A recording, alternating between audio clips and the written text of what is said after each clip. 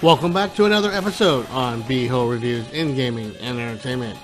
In this look, we look at not only at a game that truly pushed technology, but a game that was a game changer that opened up so many programming avenues and a new way of looking at the Sega Genesis, the system that was pushed and still pushed today.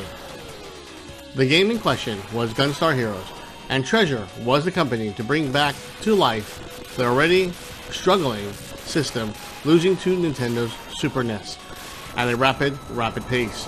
1993 was the year that we all look forward to 32-bit gaming, coming soon with the Sega Saturn and Sony PlayStation. Nintendo didn't see it that way as they finally caught up to the Sega Genesis in the United States and really gave it to them with superior games left and right. It seems Sega had no answer but to focus on next system with the Saturn. Then out of nowhere and barely any marketing at all, I see a review of Gunstar Heroes in the Electronic Gaming Monthly, giving them all nines, stating that Sega still has it and still has what it takes to compete. Renting the game from Hollywood Video, I played with a friend non-stop until beating the game over and over till nightfall. All I could say was, we were impressed and shocked this game was even working on the Sega Genesis with its visual trickery. Gunstar Heroes was developed by Treasure and released by Sega in 1993 for the Sega Genesis. Development actually started at Konami in 1991 as the team was very interested in the very powerful Motorola 68000 microprocessor. Rejected by Konami and unable to embrace new ideas in gameplay, the team left Konami and started Treasure.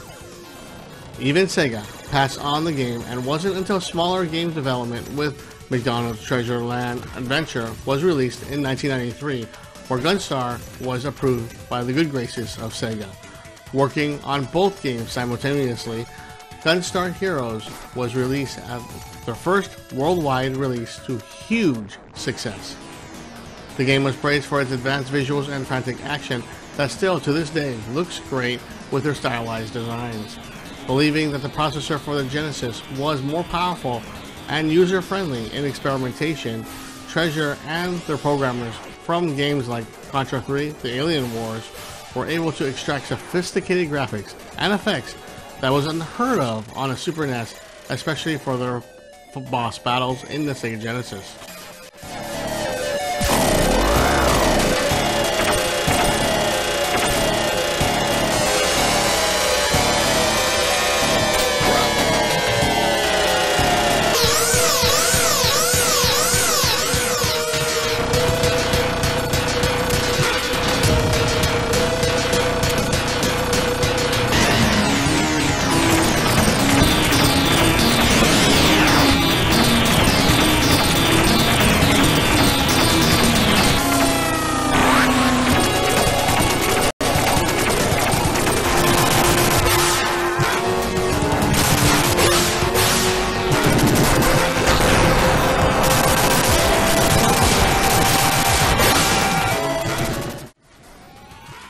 With the team going with the approach, anything goes, the team was able to create and throw in almost everything they wanted.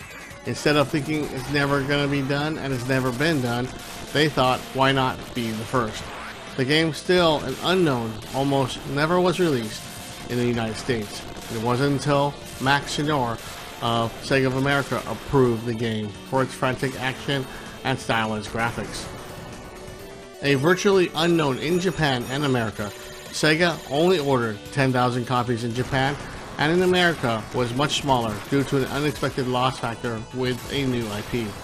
The reception was huge and overwhelmingly positive, making Sega to backtrack and produce more, selling over 70,000 in Japan and over 200,000 overseas as a critical hit.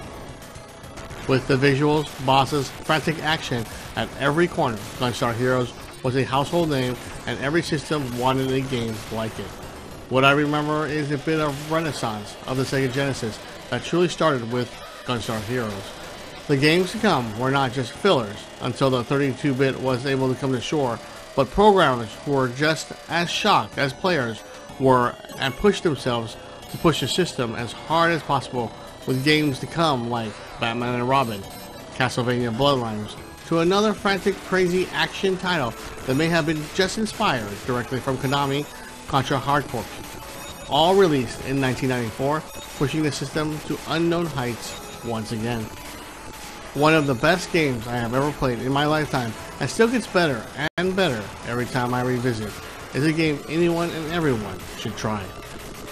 That's it for this look into the game that put Sega Genesis back on the map and ended its run on a good note before the failed Saturn. Please like and subscribe if you like my videos. Beho out and Greg. Take us out of here, and I will see you all next upload.